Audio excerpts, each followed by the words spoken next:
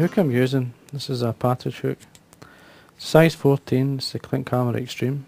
It's basically gives the right shape that you're looking for in the Klinkhamer, positions everything the way you want, and it obviously helps you form a nice fly. The fly looks really nice when it's tied on it.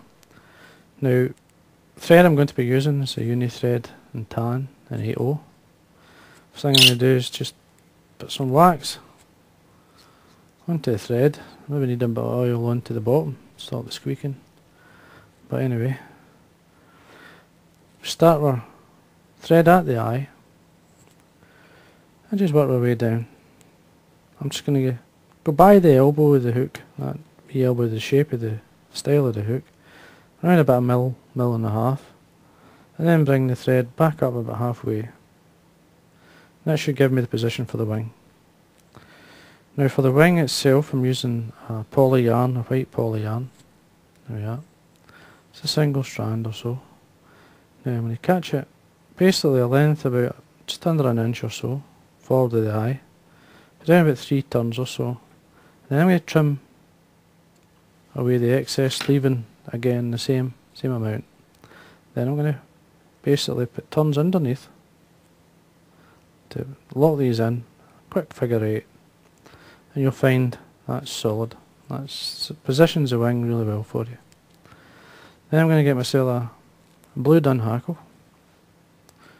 This is from a Met's cape, grade 2 saddle. You could, a few feathers or a few capes out there you could use.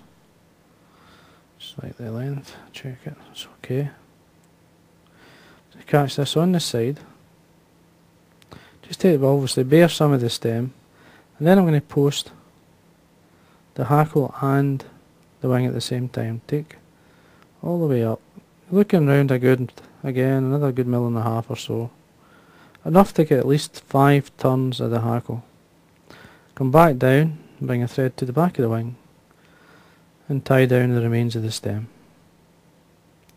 Nice and tight. See how it looks?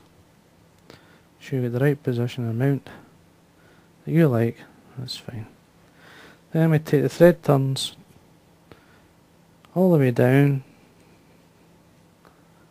keep going until basically I usually stop with this style of hook in line with the point of the hook. So the thread turn should be in line with the point, and that's it. And then get yourself a nice tan dubbin. And there's lots out there.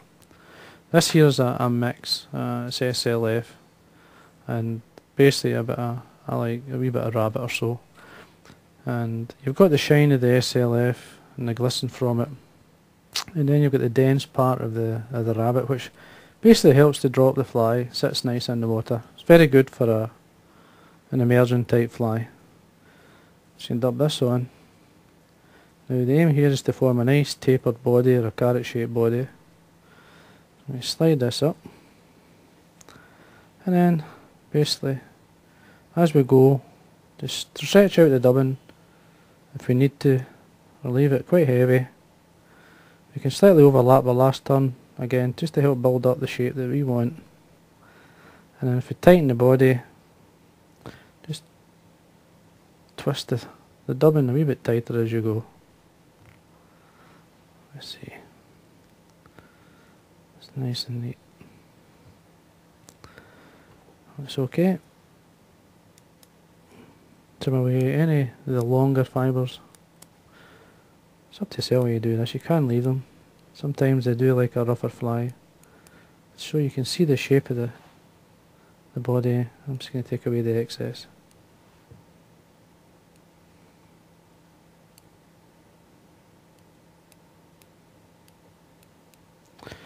And there we are. Now I'm just going to go back a turn or so, because that's just a wee bit too far. Now you can always go back at this point. If you're not happy, it's easy to go back. I'm just going to take a wee drop of dubbin, you see there off. But then I'm going to go back a turn, tighten it back up so it doesn't come loose, and then tie it down. And take away that wee drop, the wee bit excess. Now I'm going to get some Peacock Herl. You're looking for 3 strands. You tie this in by the tip. First thing I do is line up the ends, trim them away,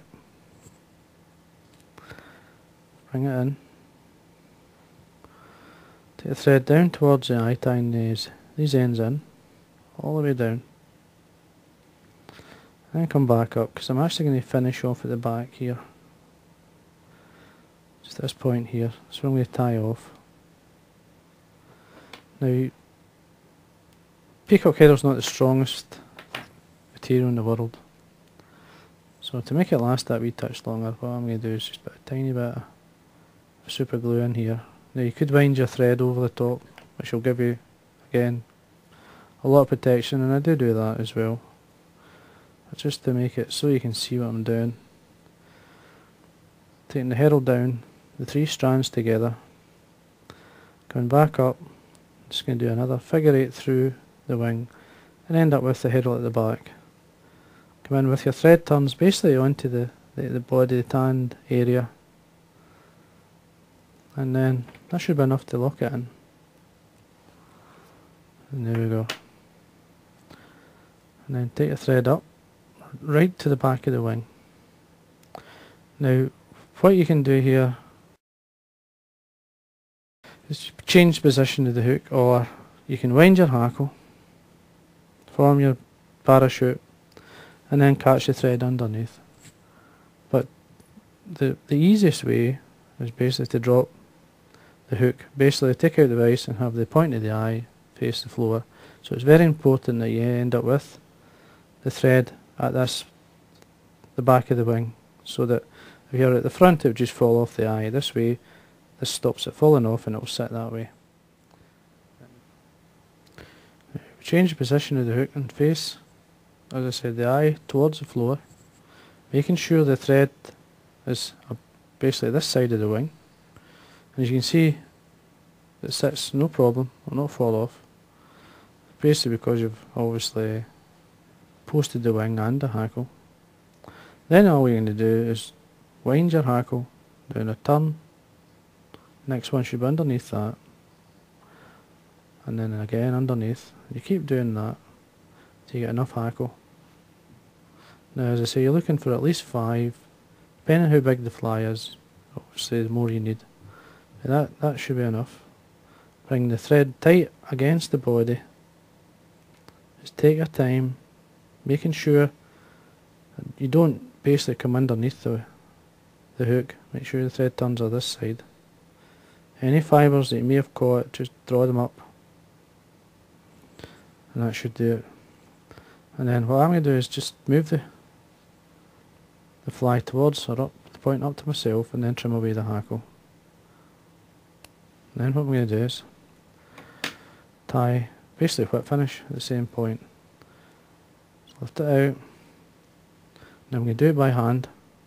I find that doing it by hand is easier. I can just take my time, making sure everything stays underneath. Just watch the wing, just making sure there's hackle out of the way. It is a bit fiddly. You just got to take your time. You're looking at least, I would say 4. It's going to make sure it's going to stay there.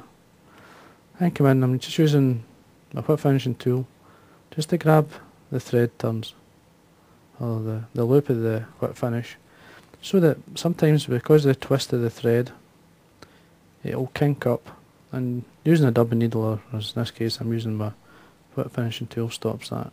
Just tighten up, come in, trim away your thread. Yeah. A wee quick look. That's fine. Then basically what I would use now, I would, instead of using varnish, try using the bug bond, and this is the light. And what I'm going to do here is put some on my desk and use my dubbing needle to get really in to where the whip finish is. Now you can lift these hackle fibres, just wipe it into the roots. The light will spread no problem, it sits in really well. Now before you hit it with the UV torch, get your hackle to sit in the position that you like. and then set the resin all the way around. Doesn't take long to set. Even if you want to put a wee drop into this area here, you can do that as well. But I find it I've never had one pull off or the hackle unravel. So, and then we'll reposition the hook, and we'll put the hook back into the vise the normal way, and we'll trim the wing. Now the wing, normally I just take it, pull it down, it's in line with the back of the hook, and that's the area I trim. And there we are. Just tidy up a wee bit better. And there you are, and that's your Klinkhamer. Tied as far as I believe as it should be. And the colour combination that I know works extremely well, and for a lot of tankardis and so on it comes off. But as you can tie this fly in different colour combinations and it'll still work. But as I say, this is the original Klinkhamer special. A fly worth tying in all sizes because it will work for you. And I hope you enjoyed that.